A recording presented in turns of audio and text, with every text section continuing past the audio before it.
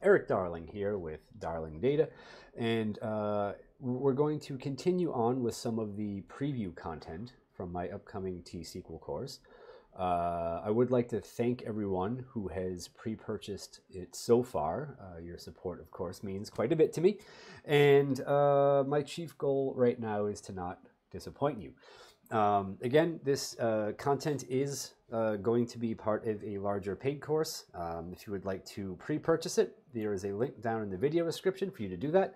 The price is currently $250. That will be going up to $500 once the course is fully published. And this is companion content to the T-SQL pre-conferences that Kendra Little and I are doing at PASS Data Community Summit in Seattle this November. And so if you are attending those, don't buy it because you will get access to the content as part of your admission to those pre-conferences. So hold your horses for that. I mean, I'm going to tell you not to. If you decide to, just because you're like, Eric Darling, we love you, you're worth $250. Cool, but you don't have to. Just, save your money. Go drinking. Today's video is going to be about apply. Now, this is the beginner section of the content, so there's not going to be the advanced level of stuff that you would maybe normally find in content about apply. That is coming later. What we're going to do today is solve a little problem with apply and sort of dissect how apply works. We'll also look at an alternative to the apply syntax, because sometimes looking at alternative syntax helps people understand what we're doing with apply a little bit better. But apply is one of my favorite pieces of T-SQL syntax, sort of generally. I was going to see if Zoom it's awake. It is. Wonderful. Apply is sort of like if a derived join and a subquery had a baby. It's the beautiful bouncing baby apply. In other dialects of SQL, like Postgres, I think Oracle, some other fancy ones, the cross-apply syntax is fairly well equivalent to the lateral join syntax over there. Apparently, it was in the SQL standard, but it wasn't fully codified in the SQL standard as the lateral join syntax until after Microsoft had added apply to SQL Server.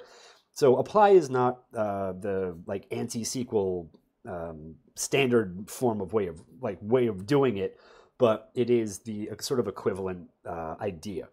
Now, apply does have two flavors. There is cross apply, which is an inner join equivalent, and then there's outer apply, which is an outer join equivalent. And the problem that we're going to solve today is probably the easiest one to help most folks grasp what apply is good at. And that is the sort of top n per group problem. What we're going to look at is, in the context of the Stack Overflow database, is a few of the higher reputation users and the three most recent badges that they've earned for being really good at overflowing stacks, right? But in your work, you might look at this in other ways, like maybe the top three, like the top three selling products per category, like I don't know, like bed and bath, home and garden, kitchen, I don't know, sneakers, right? I don't know, whatever product categories you have, you want to find the top three selling products for that, things like that. But so we're going to look at sort of some query patterns that don't work for that, and then how apply works for that. So if you were to try this with a common table expression, and I'm not saying that it's not doable with a common table expression, just you can't do it like this, and looking at this sort of helps set up the apply syntax a little bit. So if we were to run this query, and here we're getting the top three badges, you notice that this line right here is quoted out. And that's because in the context of this common table expression, the users table, the alias for the users table, the reference for the users table down here is not visible to it yet. We can't access the users table from the common table expression up here. We could reference it after we join to the common table expression down here, but it doesn't get us the result that we want. So like if we just run this and like we see what the query produces, we just produce three random badges, right, for three random users. These are just the three most recent badges earned, period, right? So this doesn't get us what we want. We want the top three badges for the users that qualify for our query down here. So this query produces no results, right? We don't get anything back because no one with a reputation over 750,000 was in the top 3 badges that got earned, period, for the badges table, right? This is just like the whole thing. These people weren't in there. The other part of it that doesn't work is if we tried to do a similar thing with a derived join. You notice I have this where clause similarly quoted out in here because like the users table, the reference to the users table isn't available inside of the derived join. We can't see it yet. We can't see it until after the join is complete and we do the on clause.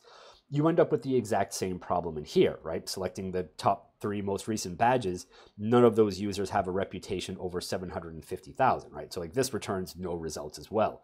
This is why you can't just go stick things like top into a common table expression or a derived join and like expect it to match the results of the other stuff, right? Like it works for some things, but not for this particular task. So if we use apply, what we're able to do is see like that reference to the users table inside of the apply. So this does end up getting a little bit more spread out than it would normally be, but it's only because I tried to put some helpful commentary in there where inside we select from the users table and then we write our cross apply, right? So the cross apply is right after that. Like I said, the cross apply is like an inner join, so it comes after that from. And in here, we can select the top 3 badges, and we can make sure, because we're using top, now it would be the same story with offset fetch too, right? You could just as easily use offset fetch instead of top here, just like offset 0 rows, fetch next 3 rows. But in here, we're using top because it's faster to write. No other reason. That and most people in T-SQL, they'll write top just sort of like muscle memory, right? Top, whatever. But with top, we need order by. And because this order by on the date column is not unique, right? We might have duplicates in here. We do need to have our unique tiebreaker here, this ID column. The ID is the clustered primary key of the badges table. So this is our unique tiebreaker in case there are any duplicates in the date column, right? That's a critical thing that you need when you are ordering by date, when you're ordering by a column that might have duplicates in it, because it's considered non-deterministic, right? You get different results without that unique tiebreaker. But inside of the apply, we are able to see that outer reference to the users table here, right? We can see this inside of the apply, which means that when we run this query, we'll actually get back the results that we want, which are the users with a reputation of over 750,000, right? That's we can validate that looking in here. Everyone here, the lowest one is 754,947, and we get as long as there are 3 badges, as long as they've earned 3 badges, you'll see 3 badges for each person. Now, this is the sort of interesting thing about apply is that you can say you want like the top however many. But if that however many don't exist, you only get back however many results actually do exist. So like, let's say we said top 10, but one person had only earned 9 badges. We would only get 9 rows for them. You can't invent a row to send back for them. And we're not going to send back just a random duplicate row because that would be insane, right? So like you get the top however many are available like for your, until your top is either met or we run out of rows to find. So this does give us the correct results, which is wonderful. So now let's dissect a little bit more how apply works so that everyone can understand the majesty of this query, right?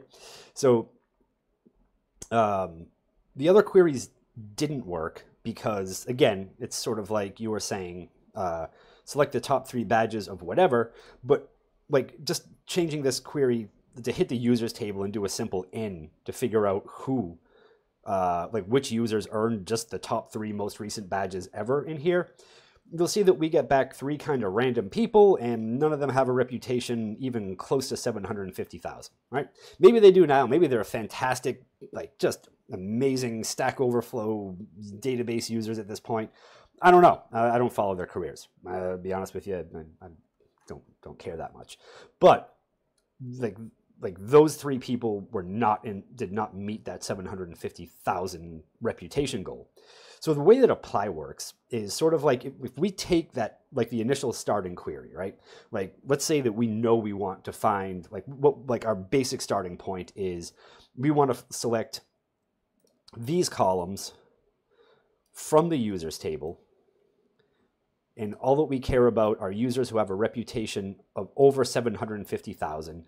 And when we supply our results back to, whatever application, web front end, whatever you want to call it, we want those results ordered by reputation descending, and then if there are any duplicates, the ID column descending, right? We need that unique tiebreaker to make sure the results come back in a sort of reliable order every single time. These are the people we get back. So these 6 rows. All right, we get, of course, John Skeet. We get Balassi. I'm not sure who that is. We get Darren Dimitrov. Sounds very smart. We get Von C. I've seen that name around. We get Hans Passant. Some sort of German-French mashup there. Perhaps a Belgian. I don't know. You can't tell. And then we have Mark Gravel right here, rounding out the list with 754,947. So this is our starting query, and these are the results from our starting query. The way apply works is sort of like for every row that your starting query produces, apply the result of the cross-apply query to that row. So that's why we get 3 rows back for John Skeet and 3 rows back for Balassi and so on down the list, because we apply that top 3 query to the results of this query. And just to sort of go a little bit further with that, again, like this is the query inside of the cross apply, just without the correlation in here. So what we need to say is for each user that qualifies for our where clause, apply this query result to that. Now, you could absolutely do this with a derived join or a common table expression. You just have to write the query a little bit differently.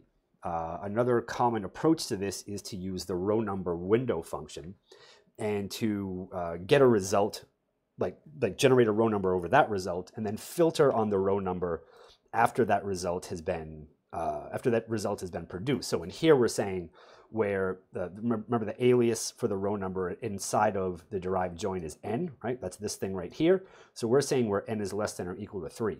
Now, just to kind of make this a little bit easier to understand, I'm just going to edit this query really quickly.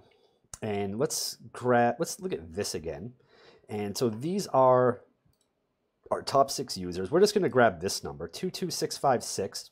And then in here, we're just going to change this for a minute, where b.userid equals 22656. And we're just going to run this result on its own because there's no correlation inside of a derived join. Again, you can't access the stuff outside of a derived join within the derived join. So there's no correlation to the users table inside of this. So we can just run this without an error. And we can just see what the results are for one user, right? So if we run this, we're going to get back this result. And these are going to be the top 3 most recent badges for this particular user ID. Right? We had a good answer, a nice answer, and a great answer. Oh, what a fantastic answerer.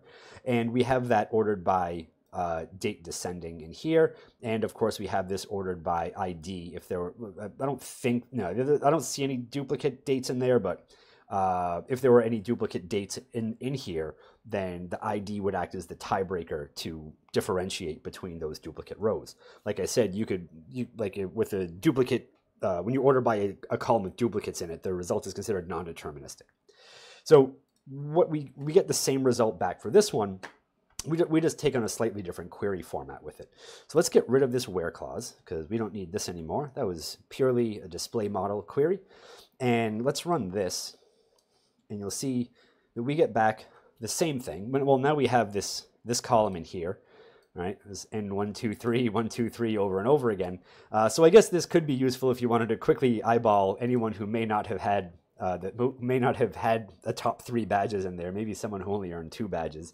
They somehow accumulated that much reputation without ever doing anything really spectacular, I guess. But we get all the same sort of information. We get the same sort of set of information back from that. So that's a bit about how apply works. Hopefully it helps you understand the syntax for it and at least one application for apply that you can, where you can use it to solve interesting query riddles without breaking your back with and typing a whole lot more than you might if you start using windowing functions. There are some performance considerations around this stuff, but you know, there's only so much time in the preview material for me to spend on things, so you're just gonna have to wait for the full video on that. But you only get the full video if you buy the training. But anyway, thank you for watching. I hope you enjoyed yourselves. I hope you learned something. And I will see you in the next video where we will do some more of this fun T-SQL learning stuff. Anyway, thank you for watching. I'm out of here. Goodbye.